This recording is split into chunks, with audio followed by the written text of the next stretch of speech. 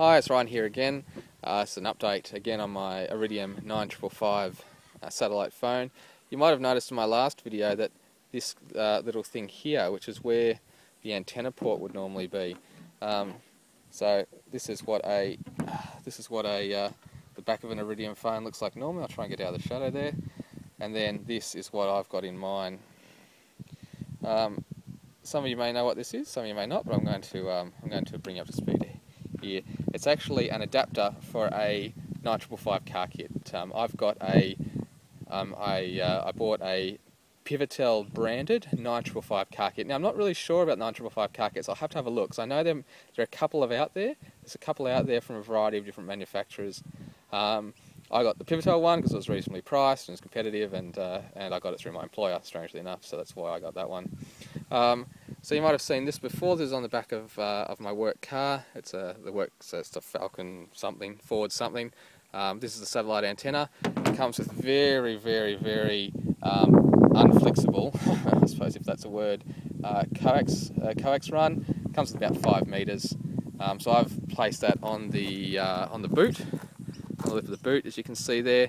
Only because I can't get a coax run of this car up onto the roof. Now it performs actually surprisingly well for where it's placed. It doesn't perform great, certainly doesn't perform as well as the phone handheld in your hand with the internal antenna, but it actually performs very well. I was very surprised with the performance of this particular antenna, and the coax run. It's got 5 meters or so of coax which runs to the car. So let me wander around here.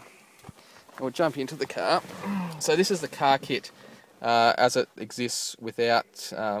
Let me switch that radio off.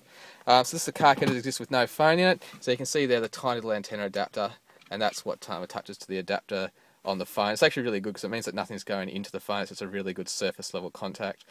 Mine is mounted on a. I'll see if I can get a shot of it here. It's actually a. It's got a click-on, C-L-I-C-O-N.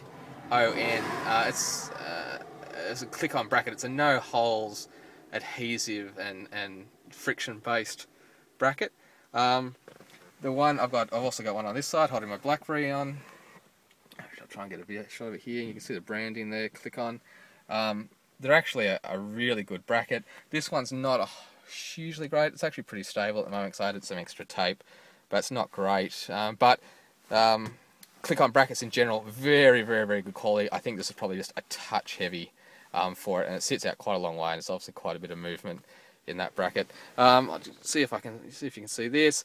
Really thick from the cradle, very thick umbilical, which runs back to the body.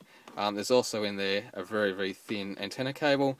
Down here, I'm not sure if you can see it. Yep, there you go. So there's an adapter. I believe it is a. Let me just double check. It's a mini UHF to TNC. So male mini UHF coming off the back of the mini. I'll get my hand out of the way. Mini UHF coming off the back of the cradle.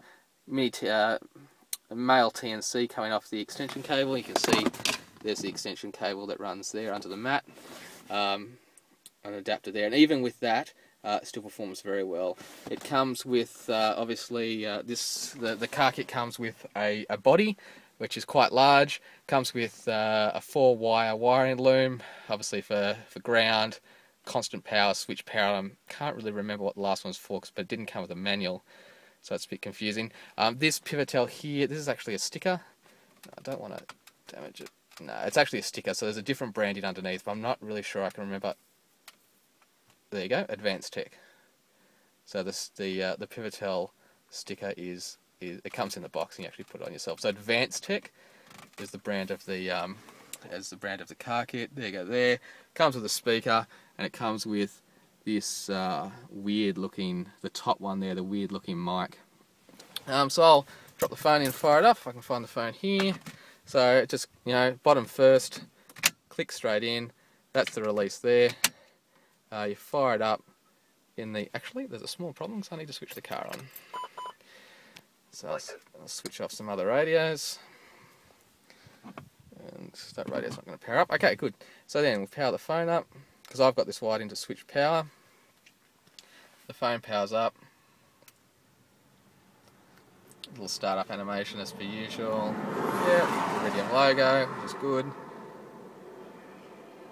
Yeah. Okay, we'll stand by and we'll pick up where we left off. I must have put the sim back in incorrectly. Alright, stand by. Yeah, that was my fault. I put the sim in the wrong way. So I fixed the sim, fire it up. Here we go. Start up animation. You can see it looks quite large. It is quite large. It's actually a lot more svelte and sleek and appropriate than I thought it would be. It looks not too bad.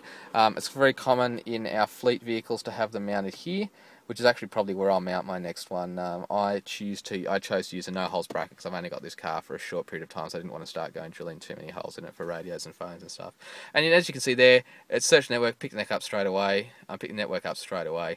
There's nothing really which tells you that it's connected to the car kit. The battery here is full because I've been driving for a couple of hours, and the battery's fully charged. But you'd normally see that battery light.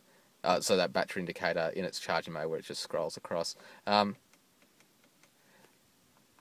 there's actually no indication there that normally there is a... Let me just start the car, hang on. Oh, that's right, there we go. Because the car was not on, it was on accessory, so I must have wired this into an on position. Oh, and I'll switch the air conditioning off. So I must have wired this car into an on position power supply. You can hear a couple of other things switching on there as well. And as you saw when I switched the car on, it came out and said USB cable connected. Now if I take this out, USB cable disconnected, I drop it back in, you get the beep, USB cable connected, and that. So I'm not sure, there's no indication on the body of the unit that it actually accepts any sort of data connection, but I think it's just, it must present to the phone, the car kit must present to the phone that way. And you can actually see, you know, their full signal registered on the network. I'll just pop it out so it loses contact with the cable, with the antenna. It's going to make a liar of me now because it's actually going to... I'm parked on top of a hill on the side of a country road, so probably not too bad. Now, normally get some key feedback, so like that. And if you dial, you obviously get, you know, some key feedback as well. So it actually works really well. Let me make a call to it if I can remember the number. Sat phone. There we go. So I'm calling from my BlackBerry.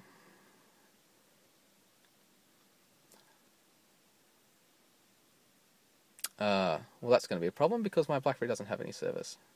Okay, well this is a really good example. I've got, you know, there's your BlackBerry, nothing.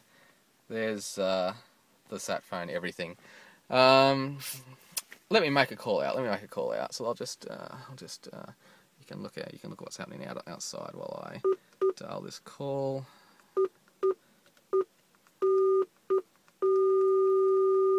That's me dialing quickly. So I'm calling. You get the calling display. You get the beep that the call's been established. So that's talking to the network. You get the flashing red and green light. This is very normal, so this is a really good example of placing an Iridium call. While it tries to establish, it routes a data channel, it routes a voice channel, or it is a data channel. There you go, that's a beep to say that's going to place a call. Please leave me a message and I'll get back to you shortly. And it's got the counter. Voice to text will also send your voicemail as a text. Hi Ryan, it's Ryan, just doing a demo call from the Iridium phone. Then I'll hang up, call ended.